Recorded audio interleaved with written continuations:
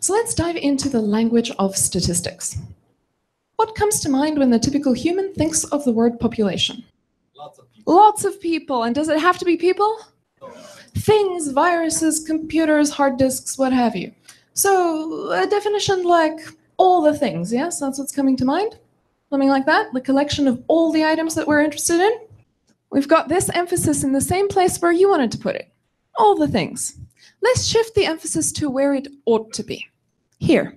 The population is what we are interested in for the purpose of making our current decision. In fact, this is going to be a legal contract in statistics. In that sense of the truth, the whole truth, and nothing but the truth, the population, the whole population, and nothing but the population is what is interesting for your decision. Only the entire population is interesting to you. Anything else but the entire population is, by legal contract, boring. So please make sure that all your definitions reflect this and that you have carefully and properly specified what is actually interesting to you. So please make sure that you've defined your population to be that thing that is interesting for your decision. Let's make it visual. I love unrealistic examples. All my examples are unrealistic. Here we have some forest floating on some planes in space. Cool. These trees are our whole population, so we are getting desperately excited about these trees. Any tree that you don't see pictured here, dead to you.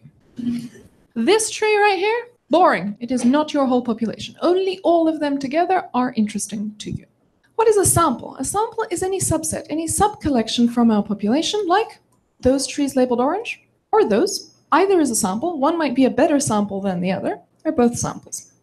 An observation is one single measurement in the sample, like this blue one over here.